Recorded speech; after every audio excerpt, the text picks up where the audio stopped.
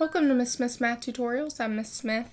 In this video, we're going to be starting our transformations unit. This unit and these next few videos are going to be all about transformations. So the first transformation that we're going to talk about is dilations. So dilations are when we make something, a shape on a graph, either larger or smaller.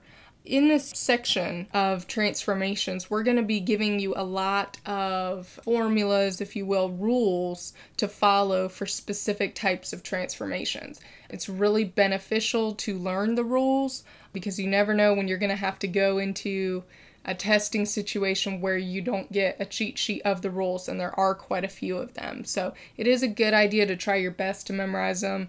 So the first one we're going to learn is we are going to take a point, an XY point, any point, and it will become, that's kind of how this reads, XY becomes, in this case for dilation, the rule is K times X and K times Y. Now K is the scale factor, okay? So K is how big or how small we're going to make something.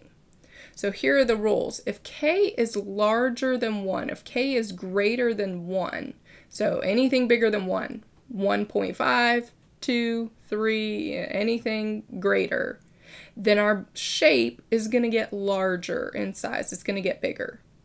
Okay, but if K falls between 0 and 1, meaning it's a fraction or decimal less than 1, for example, 1/2, 1/3, 3/4, okay, 0.75. If it falls between 0 and 1, that means our shape or picture is going to get smaller. So you'll be able to, once you get the hang of it, really quickly identify just by looking at it if something's going to get larger or smaller based on the scale factor.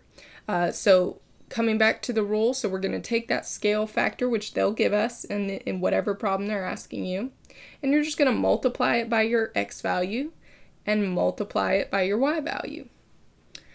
All right, so let's see this in action. We're going to start over here. Our instructions say dilate this point, 2, 4, that's an XY point, by a scale factor of 3. Okay, so if 3 is my K in this instance, so I'm going to take the point 2, 4, all right, and I'm going to multiply each of these by 3. So that'll be 2 times 3, 4 times 3. All right, and let's write our final answer. So 2 times 3 we know is 6, and 4 times 3 is 12. So notice that our numbers did get larger because our scale factor was greater than 1. 3 is greater than 1, so we went larger. Okay, now let's try this one. Dilate 3, 12 by a scale factor of 1/3.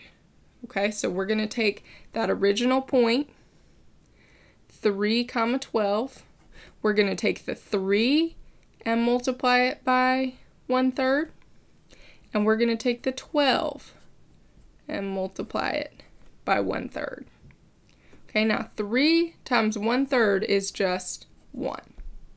Okay, 12 times 1/3 is going to give us 4. So notice how our point became smaller because our scale factor was between 0 and 1. Okay, it was 1/3.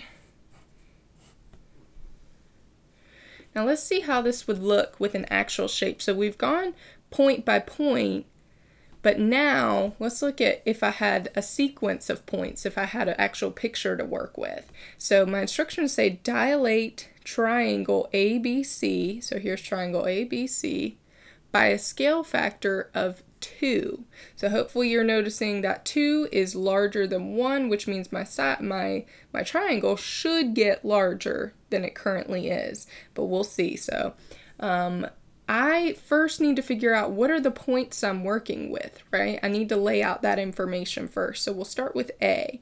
Point A falls at 1, -2. So let me note that over here.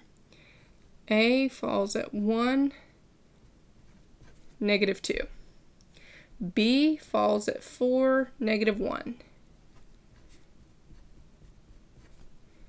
C falls at 2, 3.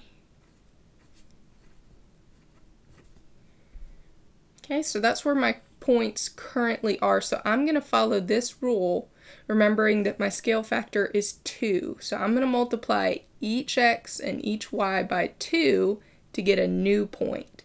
So this A is going to become, now the way we write this in math is we say A prime. So let's follow that rule. 1 times 2 is 2. And -2 times 2, that would give me -4. So that's going to be my new point for A. So let's do the same thing with B. So we'll call this B prime. So 4 times 2 is going to be 8. And -1 times 2 is going to be -2.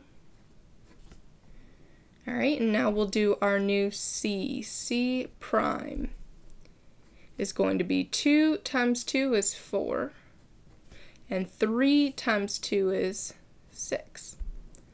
Okay, now let me graph my new image. You'll notice, you may have realized it, and I just realized it, that I've got an 8 here, but my graph only goes up to 6. That's okay, we're just going to estimate. I just made a careless error when I was making this. So let's do A prime would be at 2, -4. So 2 down 4.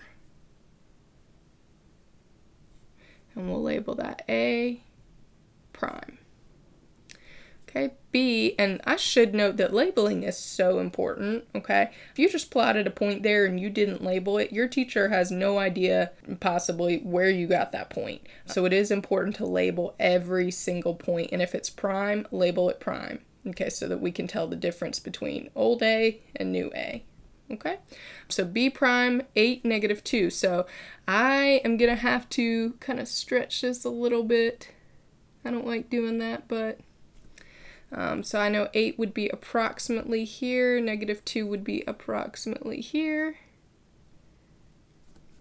and that is B prime.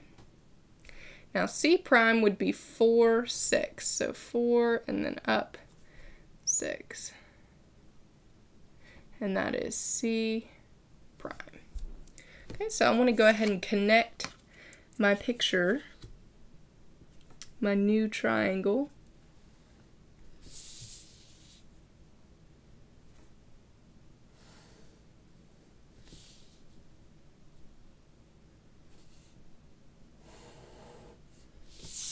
Okay, now notice how my picture did get larger. Okay, so the blue we would call the pre-image, the black triangle we would call the image, and it did in fact get larger. It has doubled in size because we dilated by a scale factor of 2. Okay, so I want you guys to try an example now. Dilate the point 5, 8 by a scale factor of 4. I will post the answer in the video description below this video. This has been Miss Math Tutorials.